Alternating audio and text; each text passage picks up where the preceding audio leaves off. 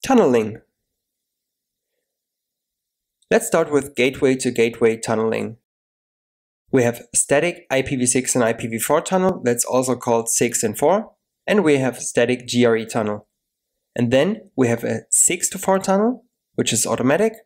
We have an IPv6 rapid deployment, 6RD tunnel, we have DS Lite, and we have Lisp. This is all gateway-to-gateway tunneling. Let's have a look at IPv6 and IPv4 tunneling, which is also called 6 and 4. This is a static tunnel that has to be configured statically. This is not an automatic tunnel. The tunnel ends both have static IPv4 addresses and are most commonly on routers. The IPv6 packets that are sent to the router are then encapsulated in IPv4, which is called tunneling, and sent to the tunnel's end, the other router on the right side, and then they drop out as IPv6 packets in the destination network. This enables IPv6 connectivity over an IPv4 only network like the internet, if you don't have any IPv6 upstream connectivity. Another option is a GRE tunnel that's also available for IPv4. The GRE is generic routing encapsulation. It is also a static tunnel that needs to be configured on both ends. Both tunnel ends, same as with the first one, have IPv4 addresses, and on top of the tunnel you configure IPv6 addresses. The IPv6 packets are then encapsulated in GRE packets, which is IP protocol 47. Have a look at the drawing. You have IPv6 payload on the left, then you have a router, and then you have an IPv4 only network, let's call it the internet, and you have another router with another IPv6 network. And between the two routers and over the IPv4 only network, we have a GRE tunnel. The IPv6 payload, this is the IPv6 packet, you're trying to access some website maybe. This one is sent to the router. The router attaches a GRE header and an IPv4 header like usual. Then the packet is sent to the router B. The IPv4 header is removed, the GRE header is removed, and the IPv6 payload is placed on the cable and is reachable by the destination. The first automatic tunnel version is 6 to 4. This offers access to the public internet. It's an automatic tunnel that does not have to be configured, and it also cannot be configured. And there are public 6 to 4 relay servers available. There are a couple of risks associated with this type of tunneling. There is no support. It can lead to security issues, man-in-the-middle, traffic logging, and so on, because it is public relay servers and you don't know which one is used. So you don't know if it's a hacker, if it's a provider. You send your traffic to just anyone. The operator is unknown. The performance is not guaranteed. It might be good, it might be bad, because you never know what type of access this public relay server has. Maybe it has only 10 megabits, maybe it has 10 gig, nobody knows. And suboptimal routing is not only possible, it's probable, because you don't know where the relay server is. You might send your traffic from the US to Europe just to be encapsulated to IPv6 and then sent back to the US. Doesn't make sense. Let's have a look how this type of tunnel works. The first figure on top, we have IPv6 networks on the left, on the top, and on the bottom. And in the middle, we have an IPv4 only network, maybe the internet. Networks using 6 to 4 are always addressed from the prefix 2002::/16. The next two parts are comprised of the IPv4 address that is just not displayed in decimal notation, but in hexadecimal. You can see on the left that 192.0.2.1 is translated into C000201. The network on the right has a different prefix. It also starts with 2002 and is then comprised of the public IPv4 address of the 6 to 4 host. Routing between these domains is done via IPv4. In the second figure, you can see that the network on the left is addressed from an IPv6 range starting with 2002 and then followed by the public IPv4 address of the gateway. On the right, it's 1111 and the IPv6 network is different. The clients are all addressed out of these networks related to the IPv4 address. Another option is 6RD, IPv6 Rapid Deployment, is mainly used by providers. It is defined in RFC 5569 and loosely based on 624. It enables ISPs to deploy IPv6 quickly without the need for full IPv6 connectivity in their backbone. You only need IPv6 on the CE routers, the routers that are closest to the customer, and you don't need it in the whole backbone. The prefix using 6RD is addressed from the provider upstream prefix. You can see the two customer edge routers on the left. They both have two different networks, and it might seem similar to 624 because there's a prefix of 2001 DB8. In case you remember, it's documentation prefix just for documentation purposes in this image. And then the last part is the IPv4 address of the CE router. So the CE router can have a public address. It can also have a private address. We don't care. 6RD enables the client to have IPv6 in its network using the provider prefix and the IPv4 address of the CE router. And these packets are encapsulated into IPv4 and sent over the IPv4 ISP network to the 6RD relay server, which uses Anycast, and then sent off to the internet.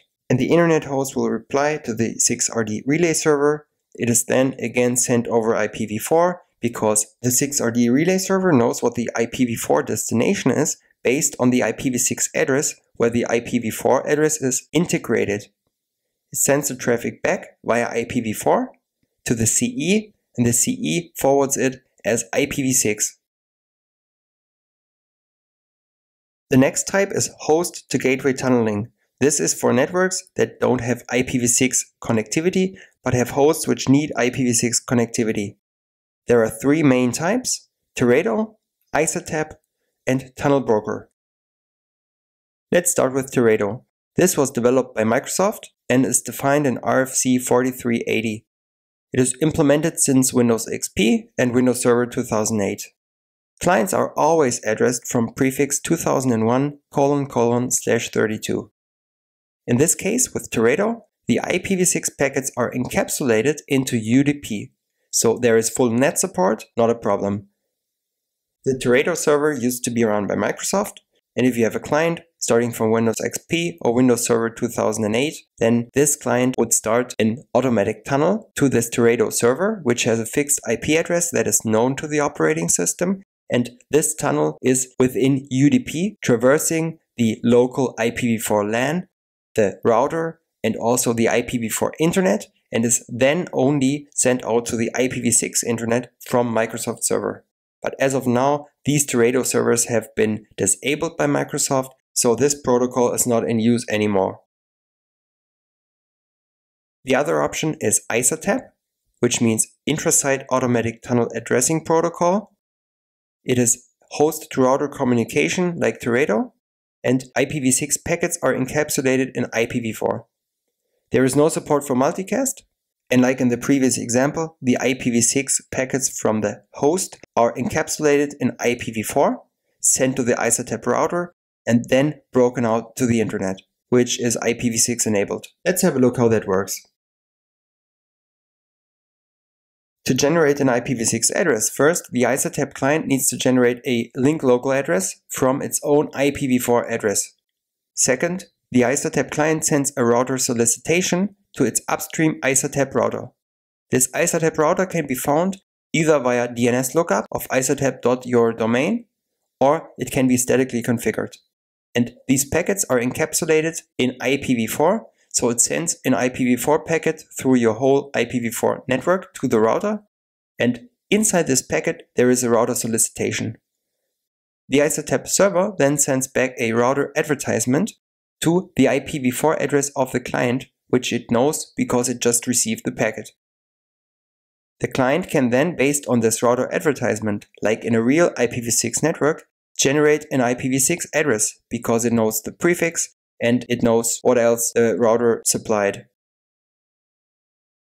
Starting from there, we have an IPv6 public address, we have an own ISATAP router and a gateway, and we can send all of the traffic to this router encapsulated in IPv4.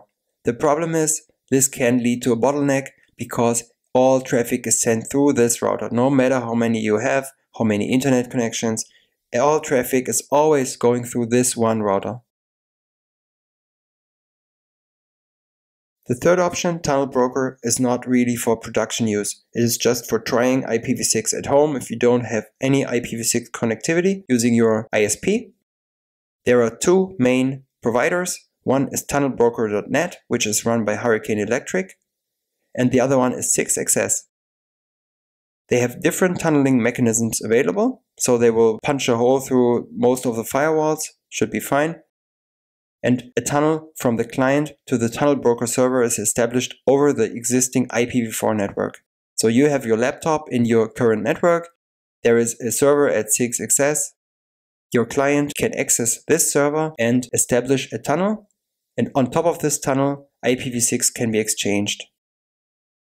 Installation is very simple, there are clients for all major operating systems, and you don't need anything special. You can just try IPv6. Check out 6access and Hurricane Electric if you like. In case you want to tunnel IPv6 over IPv6, it's just the same like IPv4 over IPv4 now. You use a GRE tunnel. Both tunnel ends have IPv6 addresses, and on top of the tunnel you also have configured IPv6 addresses, and optionally, if you like, you can secure the whole thing with IPsec. Same thing like in IPv4. Have a look at the example. On the left, you have IPv6 payload, send it to your router. The router encapsulates it with a GRE header and an IPv6 header, sends it over the tunnel. It arrives at router B, is decapsulated, and then sent to the destination network. Same thing like we use with VPNs right now.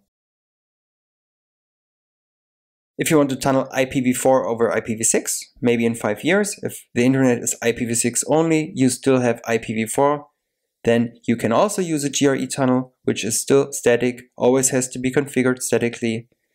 In this case, the tunnel ends are IPv6, and on top of the tunnel, you have IPv4 addresses. And again, you can secure the whole thing with IPsec if you like. The GRE tunnel is really versatile. You can run multi-protocol on top of it.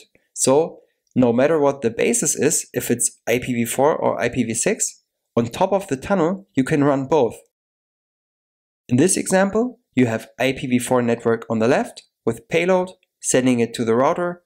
The router encapsulates it with a GRE header and the IPv6 header, sends it over the tunnel, and the destination router decapsulates it again, sending it to the IPv4 only network. It's really easy. So IPv4 over 6, 6 over 6, 6 over 4 with GRE is all the same.